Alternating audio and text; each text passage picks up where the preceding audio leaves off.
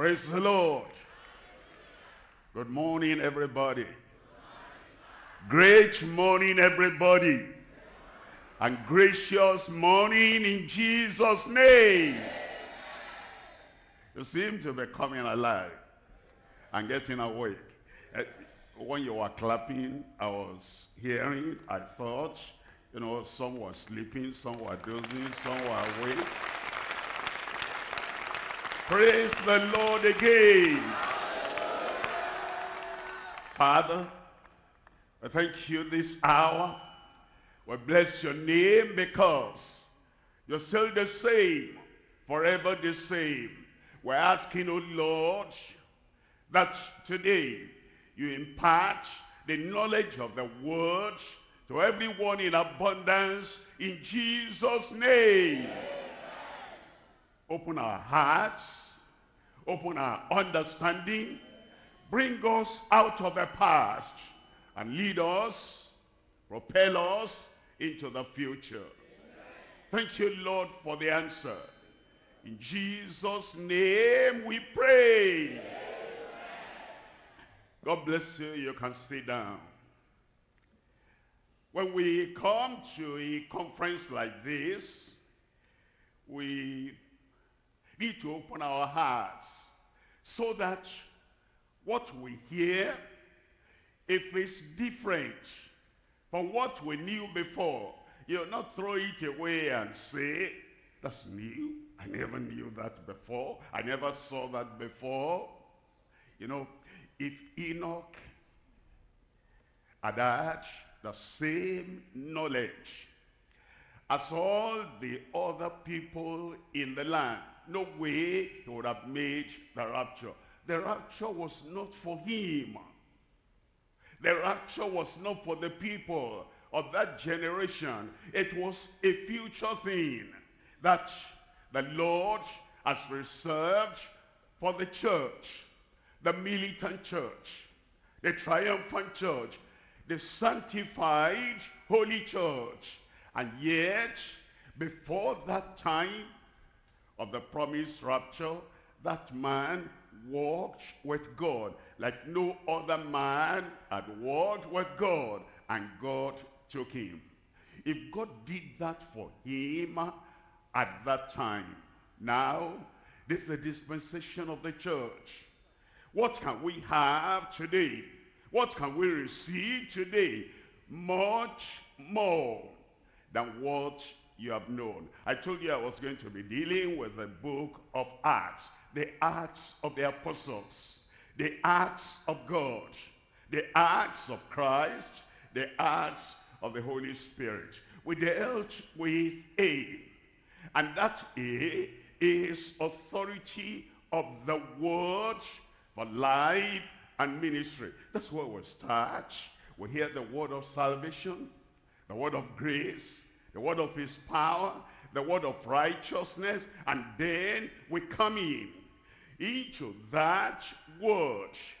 We repent, we turn around, we confess our sins, we promise we're not going to go back to those sins anymore. We were saved, and the Spirit of God bore witness with our heart that we're now children of God. And from that time, we begin to take the milk of the word, the water of the word, the food of the word, the meat of the word, the honey in the word, the light of the word, shining in our way across a pathway. And then we begin to realize that the word is fire, that the word is hammer, that the word is a sword, and that the word will satisfy every need of our lives. Then I dealt with the Spirit, the Holy Spirit, and we dealt with the confirmation of the Spirit. Confirmation of the Spirit, the Holy Spirit in ministry. Now, when you are born again, the Spirit bears witness with your heart. You're a child of God. Then it leads you to understand you've not got it all. Salvation is not all. There is still another step, And if you are being led and guided and taught by the Holy Spirit, it will lead you to that experience of sanctification. I'm not sure anybody preached that to Enoch. I'm not sure somebody came to Enoch and said, follow peace with all men and holiness, without which no man shall see the Lord. In his walk with the Lord, he knew that.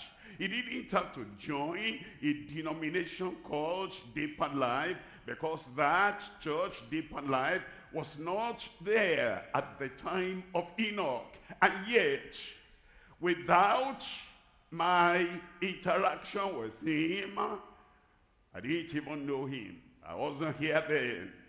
He got the message from God himself. Follow peace with all men, and holiness, without which no man shall see the Lord. And that man, yielding to the Spirit of God, was sanctified, made holy, and purified.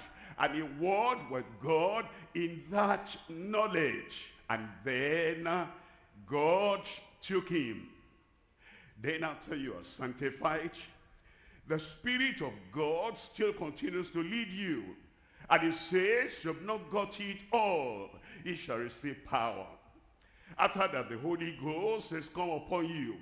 And you shall be witnesses unto me, both in Jerusalem and in Judea and in Samaria, to the uttermost part of the earth. Now, I made a statement during that message of the Holy Spirit, when I commented on Acts 10:38, I said, as I read the word, how God anointed Jesus of Nazareth with the Holy Ghost and power. And then I said, I asked you, how many Holy Ghosts do we have?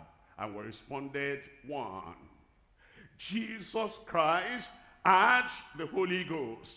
And I said, the same Holy Ghost in Christ. Think about that. That same Holy Ghost he has given to us today. No different, not lower, not degraded. The same Holy Ghost.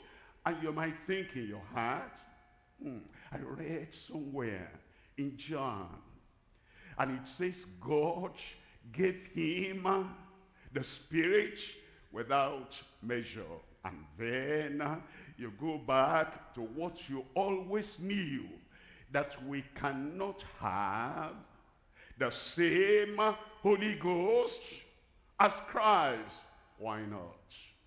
Jesus himself said, he that believeth on me, the works I do, he shall do. If you have a high capacity generator and it's able to service the whole field, if you change and you have a much lower capacity generator, it will not be able to service the whole field. For you to be able to service the whole field, you need the same capacity. And that's why Jesus said, he that believeth on me, the works I do, he will do. Why? Because I go to the Father. And then he said, greater works than these shall ye do, because I go to the Father. Now, greater works. How can you do greater works with less power? He is Christ.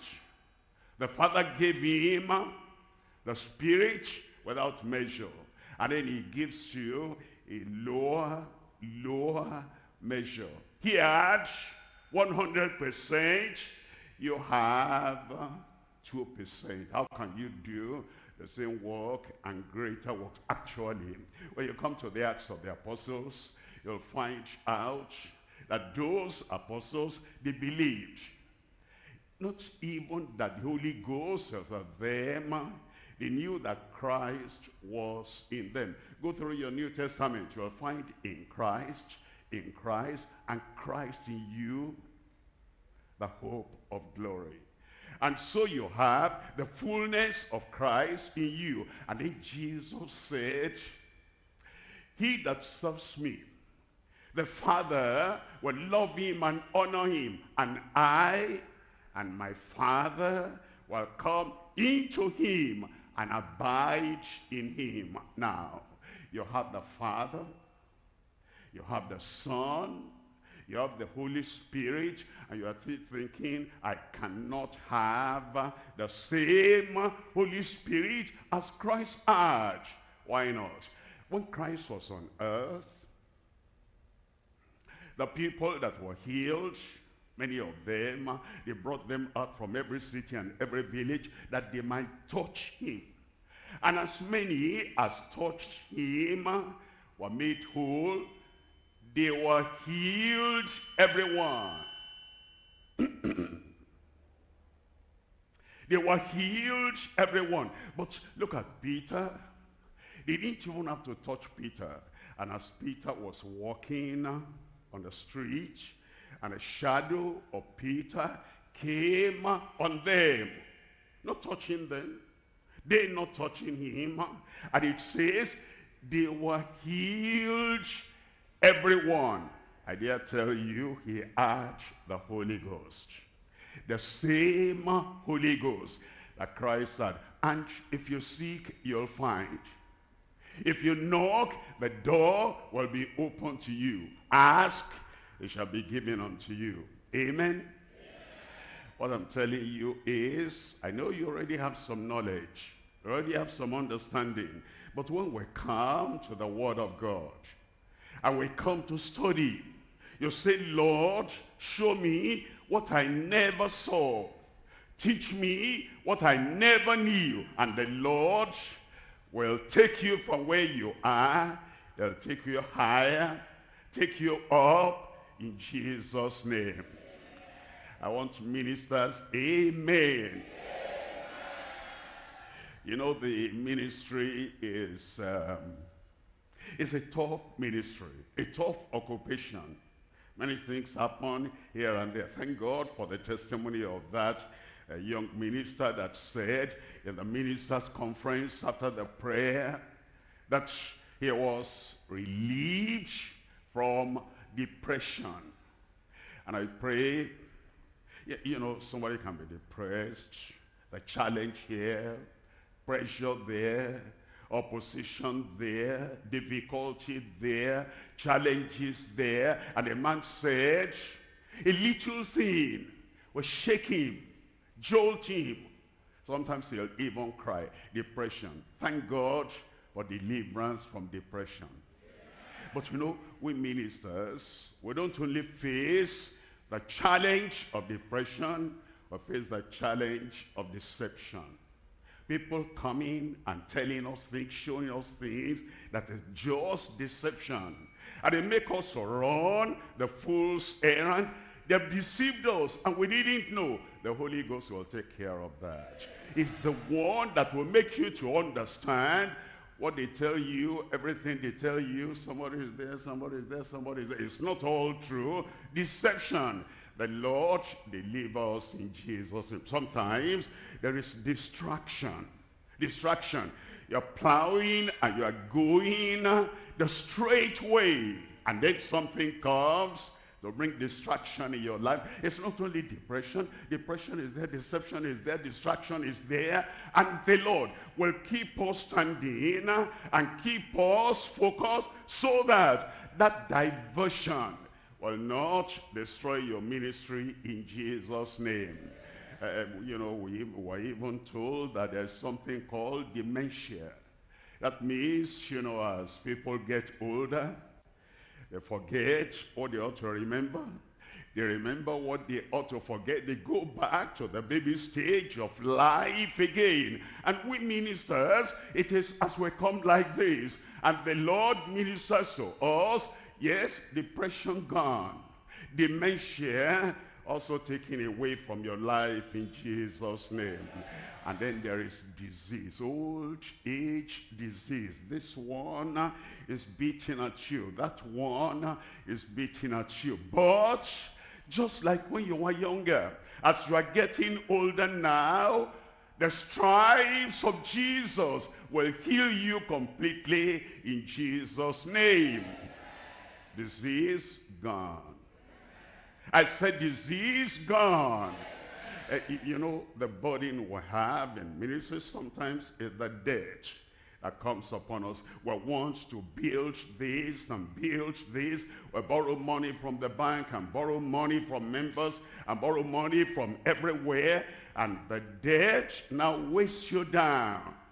I pray all the provisions you need for life, all the provisions you need for family, all the provision you need for the ministry, the Lord supply in Jesus' name. Sometimes it's not just depression, it's defilement. Defilement. The pastor, the preacher, the professional, the director, the manager has too much privacy to himself.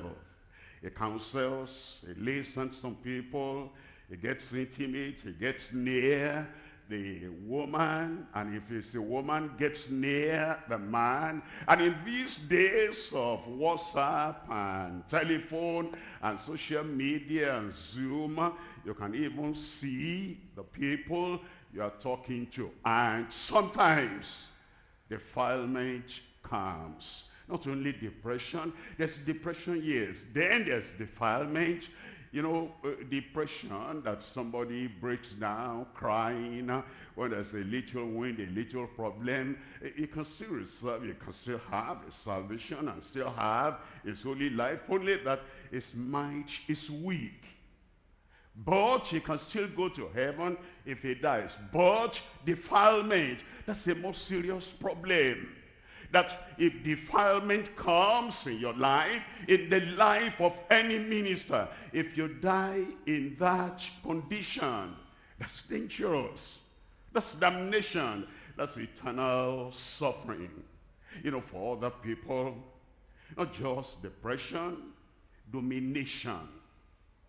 You know, everybody wants to control the man up there, the woman up there, so that he cannot say what we don't approve.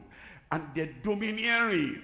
They have such a bully figure that, you know, the pastor, if he yields to that, you know, the pastor fears depression. I don't want to be depressed. Don't you fear domination? That another person will take over your life, dominate you, and not allow you to say what you ought to say. Domination. And when we come, as we come like this, we want to overcome in every area and live a life of power, a life of authority. And when the Holy Ghost comes upon you, that's what he takes care of. He clears everything out of your life. I missed an amen there.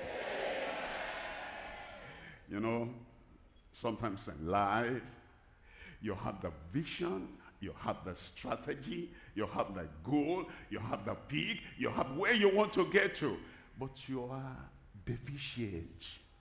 Everything you ought to have, you're deficient in your health, you're deficient in your blood, you don't have the full blood running in your veins. Deficiency. And when you come to the Lord, I'm telling you all this so that, you know, when we pray, you're not just praying for the same old request you have always had. Understand the challenge that comes before a minister. And then you come to the Lord and you say, Lord, I want to go higher. I want to rise higher. I want to soar higher. They that wait upon the Lord shall renew their strength. They will mount up with wings as eagle. You will walk, you will not faint. You will run and you will not be tired. The Lord confirm it in your life in Jesus' name. A, authority acts. C, confirmation. T, transformation. And it's the transformation that comes through the name of Jesus. This morning, transformation through the name of Jesus for ministry. The name of Jesus in ministry. The name of Jesus that helps us to minister like our Messiah, our Master, ministered. The Lord will give it to you. If you're not satisfied with where you have been, if you are not saying, I just came, I've read the book of Acts through and through many times. If you are not like that, you will say, Lord, show me, reveal to me, I want to know. You will know. You will have. And you will perform. Am I talking to somebody there today? The Lord turn around your life, your ministry, and everything the Lord wants you to do. The Lord confirm in your life in Jesus' name. Now, the transformation through the name of Jesus for ministry. We're looking at Acts of the Apostles chapter 4, and I'm reading from verse 10. Acts chapter 4, we're looking at verse 10. Be it known unto you, or unto you all, and to all the people of Israel.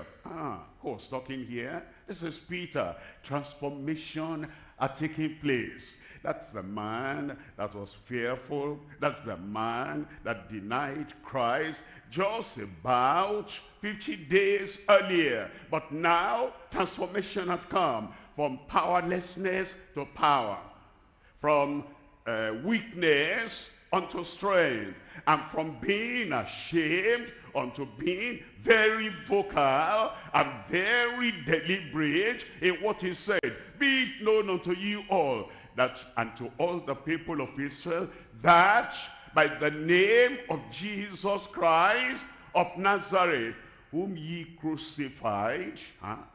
Peter, that's direct. He couldn't say that before. But Christ, by his resurrection and the Holy Ghost, had turned this lie around. And he could tell them, now you crucified him whom God raised from the dead. Even by him does this man stand here before you whole. Then in verse 11, it tells us, this is the stone which was set at naught of you builders, which is become the hedge of the corner. Then in verse 12, it now tells us, neither is there salvation in any other, for there is none other name under heaven. The name, the name, the name. That name held a conspicuous place in the Acts of the Apostles. It says there's no other name under heaven given among men whereby we must be saved. In the name of Jesus. And that name will work wonders in our lives in Jesus' name. The 3 points we're looking at today. Number 1, treasure in the name of Jesus for all men. Number 2, triumph for the name of Jesus while ministering. Number 3, transformation through the name of Jesus by ministers. Let's come to number 1. Number 1, treasure in the name of Jesus for all men. 3 things. Number 1, salvation for all sinners. Number 2, healing for all sicknesses. Number 3, deliverance from evil spirit. All in the name of Jesus. Let's look at number 1. Number 1, it tells us in Acts chapter 2, verse 21. And it shall come to pass that whosoever shall call on the name of the Lord shall be saved. Look at chapter 4 again, verse 12. It says in verse 12, neither is there salvation in any other? For there is none other name under heaven, in any country, in any continent, in any religion. There's none other name under heaven given among men whereby one must be saved. And then in Romans chapter 10, we're reading from verse 13. It says, for whosoever here or there, whosoever in our country and in every other country, whosoever in our tribe and any other tribe, whosoever in our denomination and in all the other denominations, for whosoever shall come upon the name of the Lord shall be saved. As we direct people to look up to Christ, not to us, as we direct our hearers to look up to Christ, not to our church, our denomination, as we tell others and we tell them salvation, free salvation, full salvation, transforming salvation, is salvation that converts the soul and changes the life. As we direct them for that salvation, we point them to Christ. For whosoever shall call on the name of the Lord shall be saved. Look at number 2 here. This is healing for all sicknesses. And it's in the name. In the name. Look at Acts chapter 3 verse 6. This man was born lame, paralyzed. And now at the age of 40 years. And looking at him, he's been there all the time. Can I remind you, 40 years of age already. And this Jerusalem, the man had been there when Christ was on earth, in Israel, in Jerusalem. And Jesus had been to that temple. And Jesus had prophesied from that temple. But the man remained paralyzed.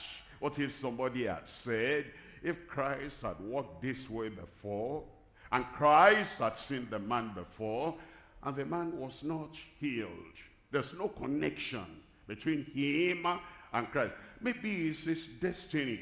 Maybe it's his fate. Maybe that's what God wants for him. Peter did not think so. Peter just knew that the Holy Ghost has now come. And it makes the name of Jesus bright, beautiful, and powerful. And so Peter said, silver and gold have I none. Think about that. Silver and gold have I none. You know, one of the senior ministers in a particular church, so many years ago, he said, you know, we cannot talk like Peter anymore and say silver and gold have I none. Look at the temple overlaid with gold. Look at the instrument overlaid with silver. And look at how rich the church is today. We can no more say silver and gold have I none. And the person he was talking to said, true, my Lord. Neither can we say, in the name of Jesus Christ, rise up and walk. In the pursuit of silver and gold, in the pursuit of material wealth, the church has abandoned their faith in the name of Jesus. That name of Jesus only comes now at the end of their prayer, powerless prayer. That name of Jesus only comes now in a few of their hymns that moves nobody. But now, here, when the name of Jesus, mighty and powerful, fresh in the hearts of the people, Peter said, silver and gold have I none, but such as I have, such as I have, you will have. You know, if there's no missionary committee supporting you, if there is no financial person aiding you, and if there is no big man, big power, with long leg, long hands, great contact supporting you, if you have the name of Jesus, you will go farther than the people that have silver and gold. You'll go farther than the people that have the support of those missionary committees. They're good. But if that's all we have, we don't have anything. It says silver and gold have I none. You know, there are people in their churches, they depend so much on people carrying bags and purses around, and they never want to offend those people. If I say something that my financier does not agree with, then I'm done, I'm gone. If I say something that rich man and business tycoon, if I say something he does not agree with, then I am finished. True, you are finished. You're finished, because that's what you believe. And it's unto you according to your faith. But I say, if there is no silver, if there's no gold, and I have the name of Jesus, nothing can finish me. And if you have that name, the name above every name, the name that brings salvation, the name that brings healing to everyone, and the name that brings deliverance, if you have that name, whatever else you don't have, you will succeed. I heard of somebody, a preacher. He was preaching, and he was carried away by the Spirit of God and by the Word of God.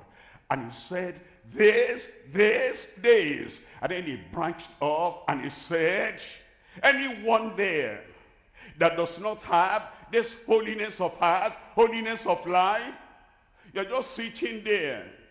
If you die, you perish. He was so bold. And then after the service of that day, somebody came to him in the church and said, what happened this morning, Pastor? How did you talk like that? If you continue talking like that, look at me. I will leave this church. And I can tell you other people, so and so, so and so, so and so, they will leave. And then that minister during the week, for a whole week, had time enough to think about it. And he came back the following Sunday. He said, church, before I preach today, I want to tender my apology for the things I said last Sunday. I saw that turned some people off.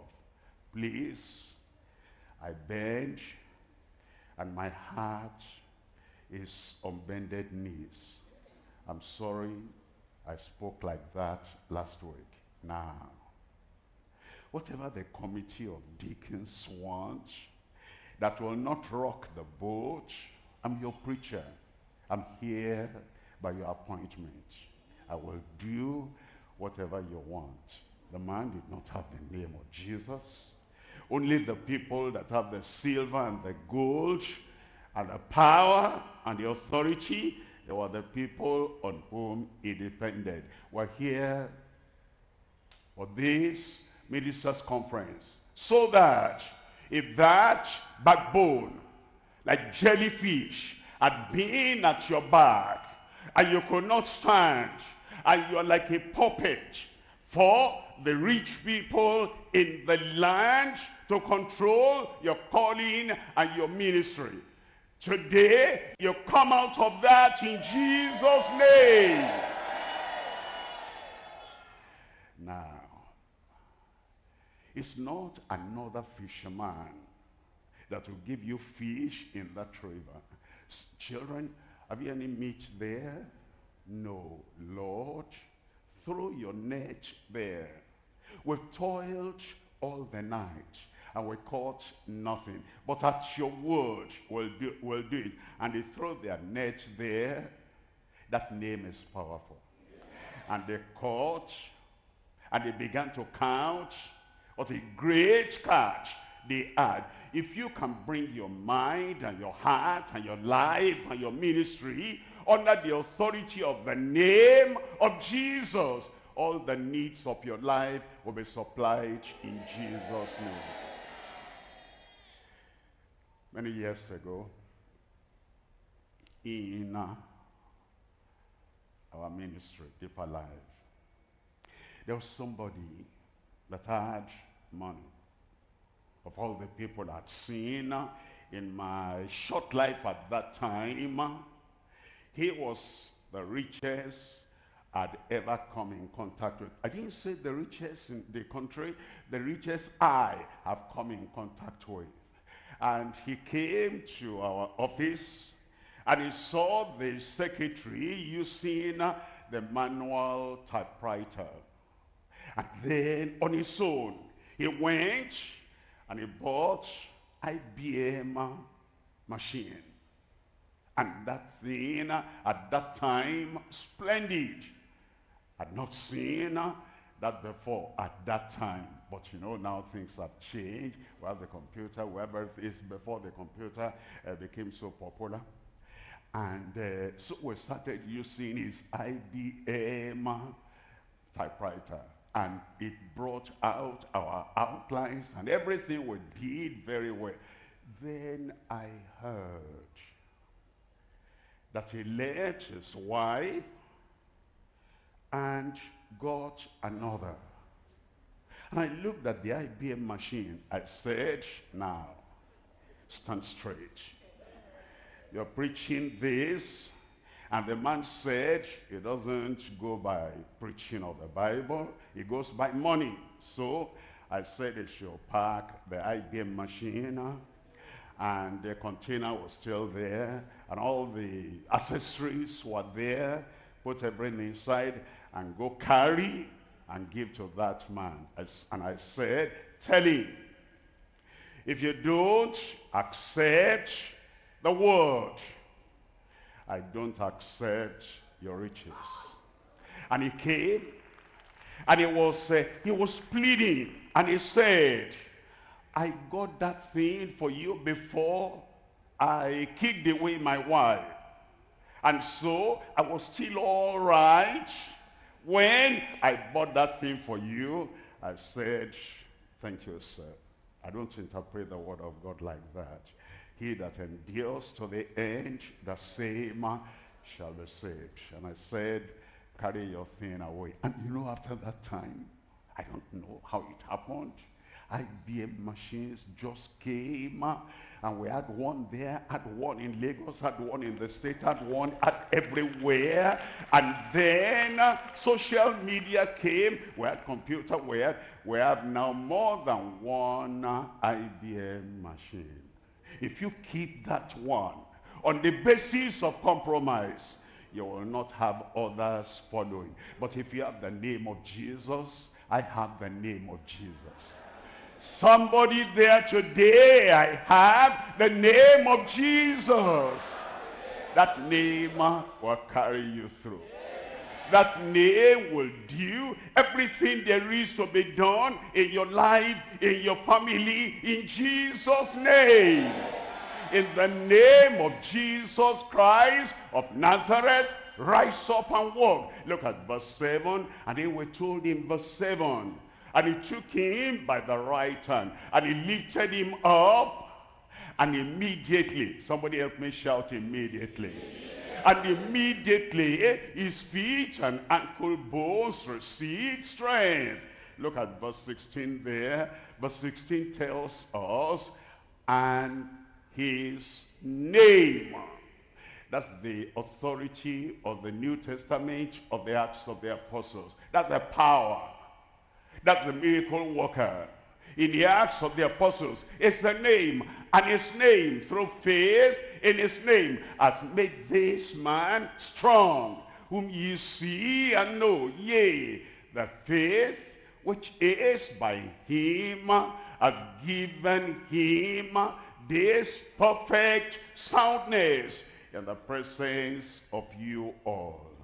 That name will work in your ministry. Mark chapter 16, reading from verse 17. Mark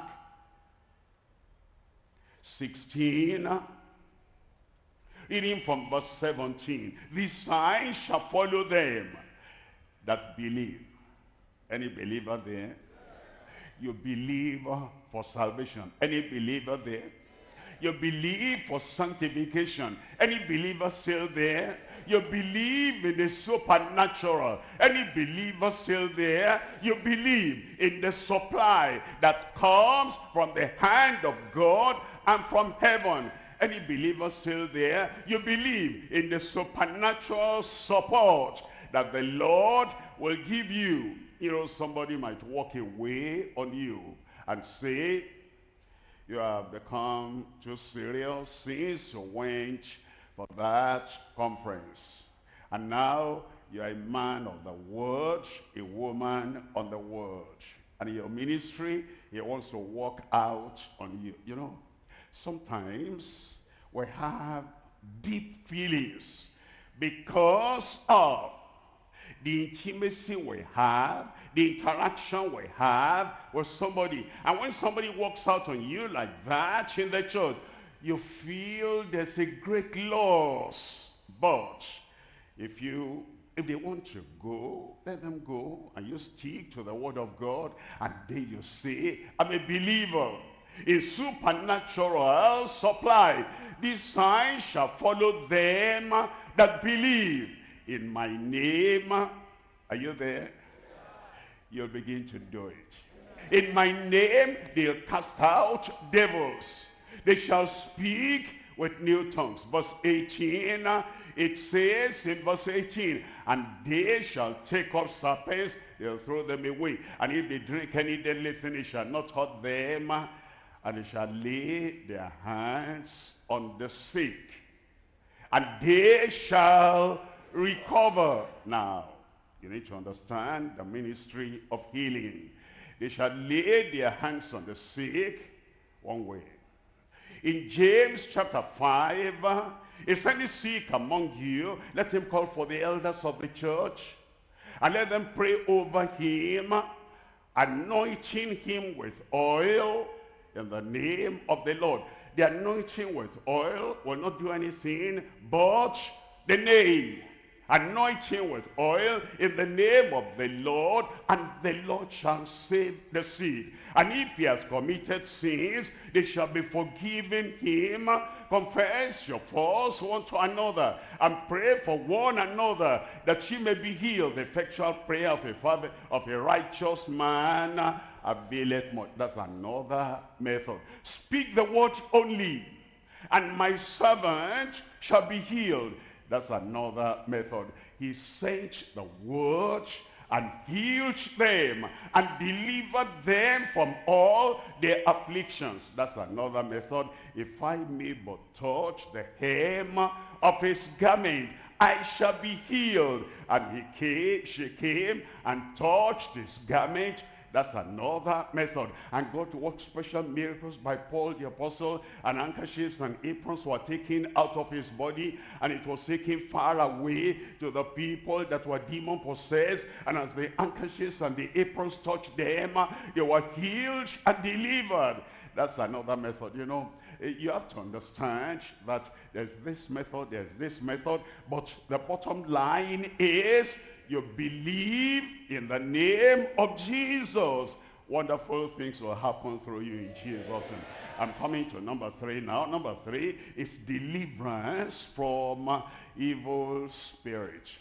Deliverance from evil spirit. Now, we need to understand deliverance. Some people have made a major thing out of a minor thing.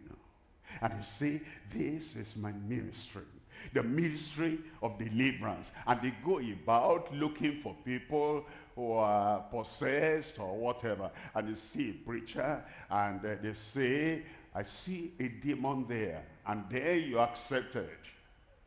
Do you have demon? Talk now. And they come, maybe there's a prayer partner, and then you're experiencing some issues in your family. And it's just lack of good communication between the husband and the wife. He talks and she talks. And she tells the children, go this way. And the husband said, children, come back. Don't listen to her. And that brings problem in the family. It's just an issue of spending money. That the man got all the salary and is taking care of my mother, grandma, grandpa, all the relatives, everybody. When he comes back home, salary does not remain. And the wife needs money for essential things. All the money is gone. That's what is causing the problem in that family. And sometimes it is, just misunderstanding each other on minor, non-essential things that anybody could have overlooked. And they make a great point, a mountain out of a molehill. That's why they're having problems. But somebody comes to them and he says, yes, yes, yes. That problem in your family, can I tell you, will you accept your wife is possessed? She needs deliverance. But my wife is born again. Doesn't matter. Your wife needs deliverance. And then she carries the wife. Number one, you couldn't deliver your wife yourself. You're sleeping together on the same bed, and your body touching her body could not drive that evil spirit away. There's something wrong with you there. Look at Dagon. Look at Dagon. Dagon was there, and then they brought the ark of the Lord. No priest, no Israelite, just that ark of the Lord. The following morning, when those people, when they woke up, their Dagon was falling to the ground. That's power from that ark. And then they set up that Dagon again, and the following morning, no priest, no deliverance prayer, nothing but the presence of the ark there. The head of Dagon was cut off. The head of that demon must go off. The brain of that demon must be blown up. And then they abandoned that Dagon. Now, if you have Christ, if you have the Holy Spirit, if you have the word of God abiding in you, I thought you cast out devils outside in the, when you go for all these meetings, as you come back home, why is the power dormant at home? The power will rise up like a giant in your family. And you don't have to carry your wife to a deliverance minister. Cast out devils for me. Cast out devils for me. And then sometimes it's the wife that goes to maybe night vigil somewhere. And everybody is lining up. And the minister there is anointing them with oil, laying hands on them, and they are falling to the ground. And so the wife of a beloved pastor, he comes now on the line. And before they anoint her with oil, they say, oh, what's your problem? Well, I'm a wife of a minister, but my husband is demon possessed. You go to confess that kind of confession outside in a night vigil. And then you say, okay, what do you want? I want, the devil to go out of my husband. They say, okay, they'll do deliverance for him by proxy. They'll do the deliverance here now. Then it will affect him at home. And you're so happy and excited. And then you shake, shake, and shake. And as you see other people falling down, you fall down. Why? For pastor. And then after that, you go back home. And your husband said, where have you been? Where did you send me? Don't have liberty to go anywhere. Argument starts again. What you thought was demon is disagreement. Come together. Answer the question. Where have you been? I went to such and such a place. What happened there? I regret it now. Confess and say, I'm sorry. That humility, that confession, that yieldedness will solve the problem in the family. As you are here today, and the name of Jesus will be effective in your life, no demon will be active in your life anymore in Jesus' name. Because it says in Mark chapter 16 verse 18, they laid their hands on the sick and they recover. Look at verse 20. In verse 20 it says, and they went forth and preached everywhere, the Lord working with them, confirming the word of signs following. There will be confirmation in your ministry from now on in Jesus' name. Look at Philippians chapter 2, reading from verse 9. Philippians chapter 2, verse 9.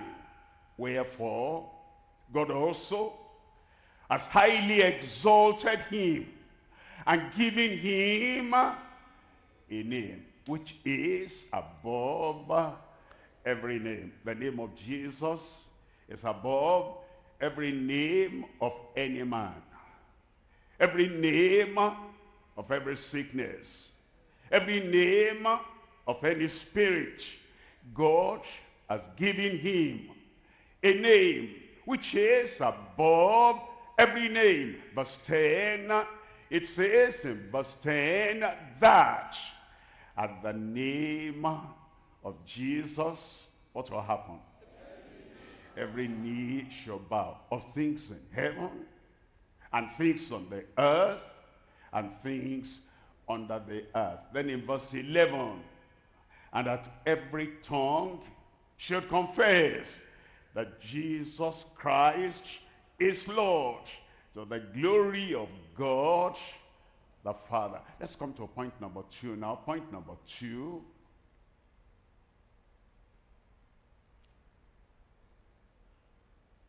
Triumph for the name of Jesus while ministering. Look at Acts chapter 4, reading from verse 12. Triumph. You'll be triumphant. Amen is too low. As you minister, while ministering, you're ministering the word in the power of the Spirit by the name of Jesus. And it says, neither is there salvation in any other. Neither is there deliverance in any other. Neither is there redemption in any other. Neither is there eternal life in any other. Neither is there conversion and transformation in any other. For there is none other name under heaven given among men whereby we must be saved. 3 things. Number 1, steadfastness or steadfast commitment to the name of Jesus. Number 2, sustained courage for the name of Jesus. And number 3, serene, peaceful Conscience nurtured by Jesus. Number one.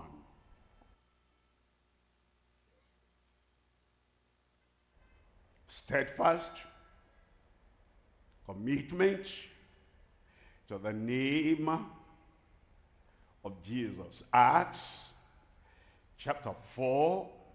We're reading from verse 17. Acts chapter 4.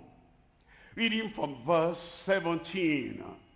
But that it spread no further among the people, let us straightly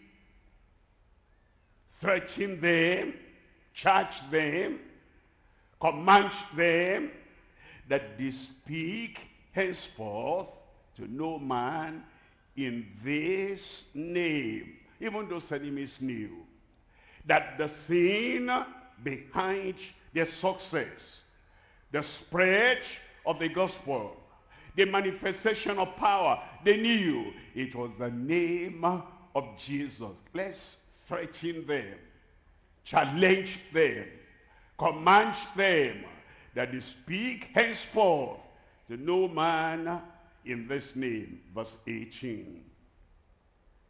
And he called them and commanded them not to speak at all, nor teach in the name of Jesus. The name, that's the important thing.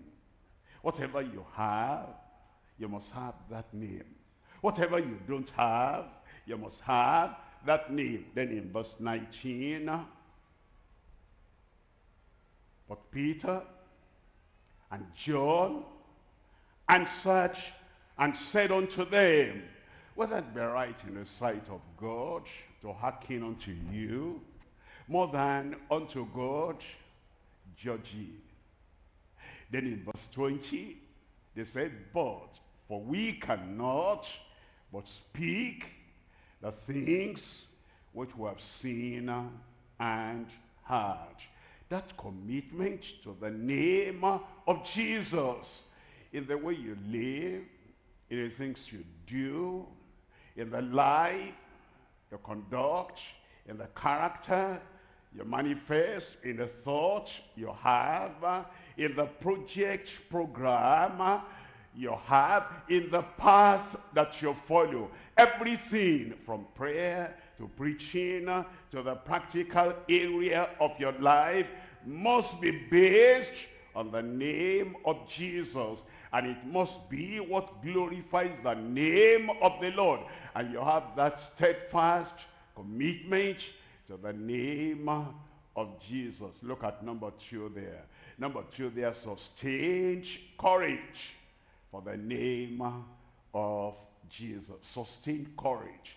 You know, sometimes you can have courage for a moment, a fleeting minute. You have courage, and then after that minute, everything goes down like bushfire.